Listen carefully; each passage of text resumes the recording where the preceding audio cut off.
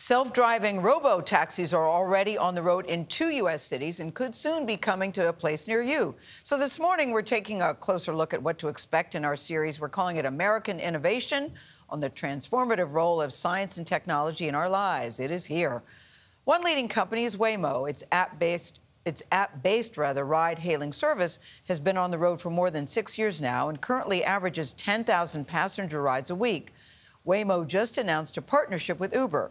Kris Van Cleave climbed into the back seat for a driverless ride.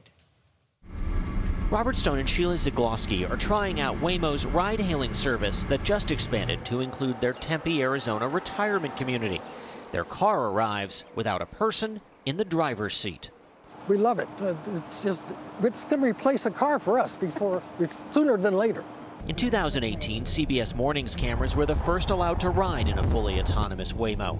Then, the service was limited to a select few early adopters, and each gas-powered minivan arrived with a human safety driver on board. Waymo does intend to completely remove the safety driver eventually, so there'll be no one up front at all.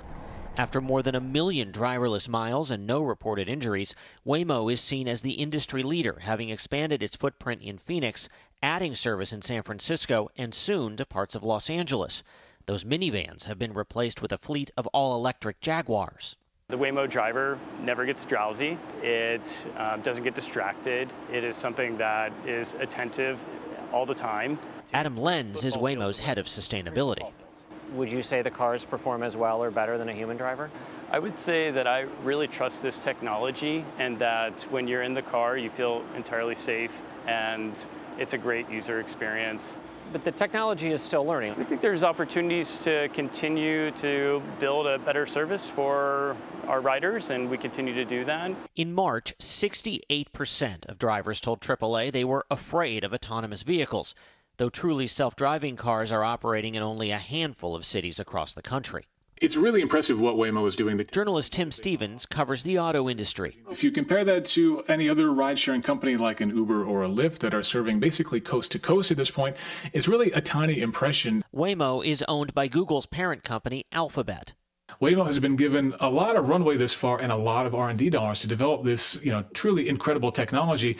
But it is still a long way away from being a truly viable, independent, profitable business. And so the question on the minds of a lot of people is, how much more patience does Alphabet have for this business? Here in San Francisco, the city council denied Waymo a permit to add a parking garage after concerns from the community and labor unions that autonomous vehicles could cost jobs. Using the Waymo app, we tried it for ourselves, taking a ride around Phoenix for about the same cost as calling an Uber.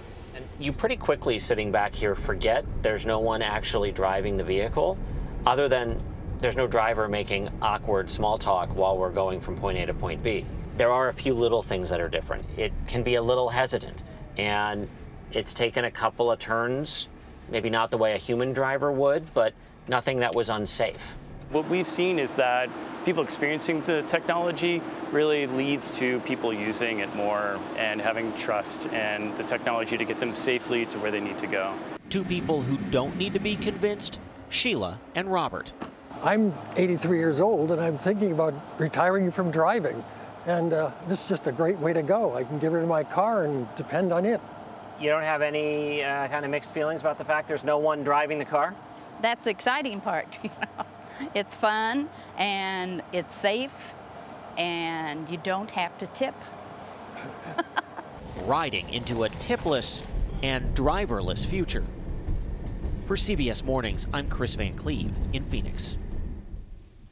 All right, Waymo, they've been working on it for a long time. Yeah. Based on what we saw there, I thought it looks pretty good. Sign me up. I'm good with it. Are you? Yeah. Think about how many times you got in the back of a car, yes. And you've been distracted, you fell asleep. Or you had a bad driver. Or you had a bad driver. Or the driver won't stop talking to you.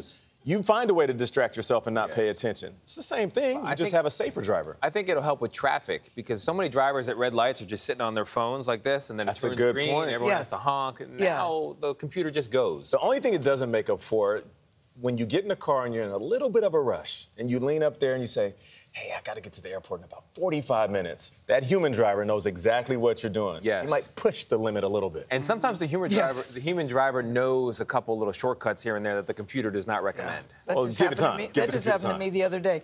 Could we go a little bit faster? Then I went, well, I want to get there alive.